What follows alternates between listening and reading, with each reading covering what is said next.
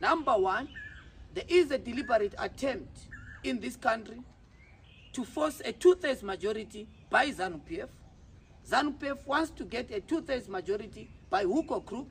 That's why you have seen them systematically deploying its proxy and an imposter to go and try and destabilize our members of parliament.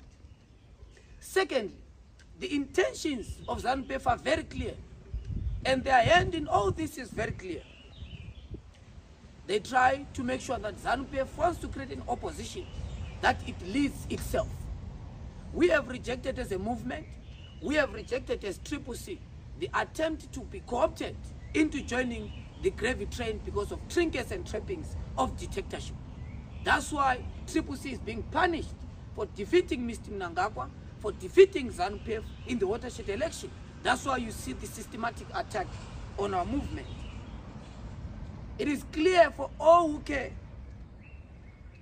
that Zanu PF wants to make sure that CCC does not have access to the political finance funds that it is entitled after winning more 104 seats in parliament in a flawed process, winning a presidential election in a flawed process, and more importantly, sweeping 33 out of 34 seats in local authorities in this country. Zanu PF has also advanced this crisis that they've created in their minds, sent to the Speaker of Parliament to ensure that the CCC, as an alternative that emerged victorious in the election, is diverted, and Zimbabweans themselves are diverted from the key national question in this country. What is the national question?